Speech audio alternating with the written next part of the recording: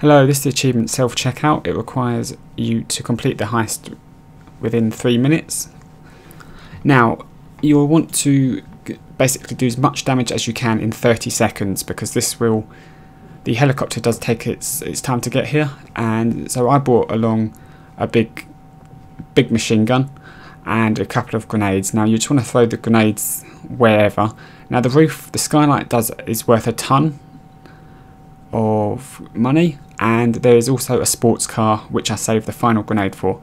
So once you've done 50,000 in damages, it's a case of waiting for the helicopter. Now obviously more people, the quicker you'll go through it.